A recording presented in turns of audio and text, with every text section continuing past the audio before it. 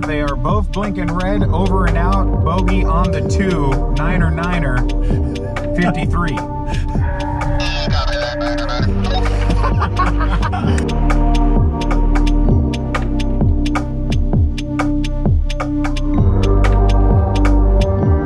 Are we fighting zombies or are we fighting aliens? I think they were people, and then this is a really old screen that's like purple. Now see up here on the earth. Oh yeah, yeah, like I see embossed. It's like silver paint. Yeah. I dig this era of Batman where Bane was like just stretching out Batman's clothes as a prank. He would just come home and be like, "Yo, man, all my fitteds are all messed up." Yeah, right. You see this guy? Right Yeah. Like what?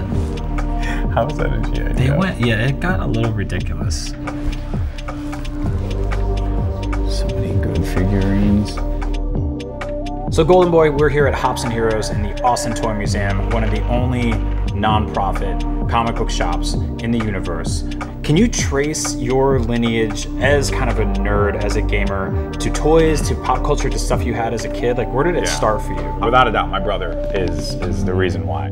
He was into Voltron, Thundercats, Ninja Turtles, Ghostbusters. He loved all of that.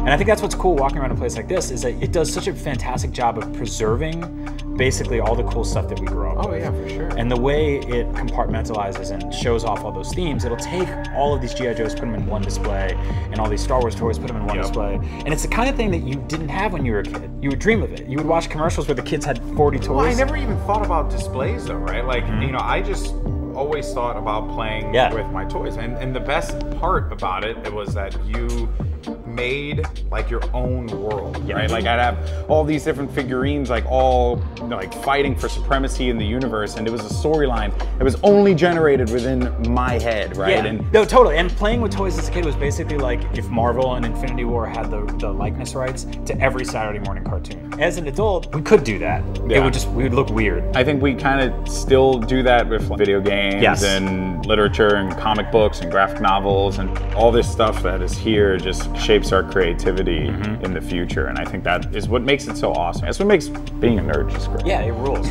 Yeah. Let's never stop being nerds. Yeah, never. Never. Let's go be nerds more. Yeah, more nerds all the time. All the time. I'm gonna buy this whole store. This brings me back. Yeah, this is magical. I just want to like just take this in because this is everything to me. Yeah.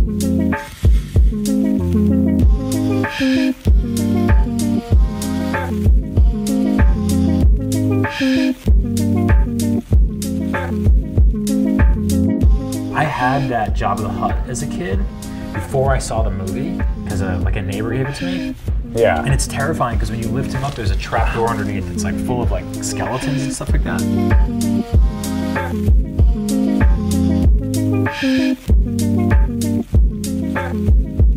Oh, it was cool like when they did Alien versus Predator. Like I watched that movie because it was just a straight up action flick. It was like Freddy versus Jason, you know? Just, I mean, that was a dumb movie. So, Goldenboy, did you see anything in this museum that like you can specifically tie to your lineage as a nerd now? Like anything that you're like, I had that and that's why I'm like this now? Superman's like actually my favorite superhero. As a kid, I used to always be about like getting the different Superman action figures that had different themes attached to them. And I always thought it was like kind of ridiculous. What does Superman really need to have like an Arctic costume for? It's totally ridiculous. Or something like that. Like, is it necessary? Yeah. But I used to love that stuff as a kid. I actually used to like collect like some of like the various Superman costumes.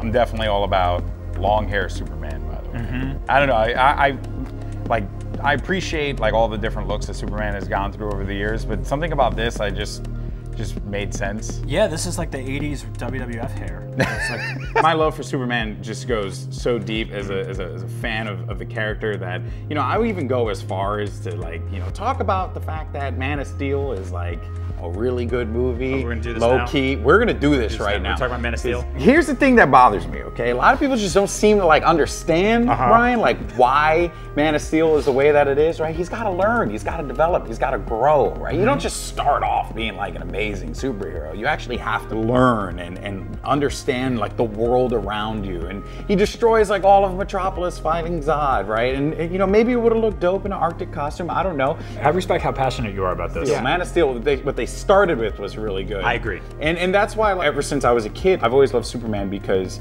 there are different directions that you can go in that make it exciting. Wait a minute. I had this book. Yeah, me too. So I went, this is the return of This is the return. Yeah. My stepfather worked at a tax firm, right? And for some reason, this tax firm sold comic books. What? Yes, I don't understand why. And they had the entire line of The Death of Superman, everything, and it was like $10. Yeah. And my stepfather picked it up, and I was an idiot kid, so I had like no idea.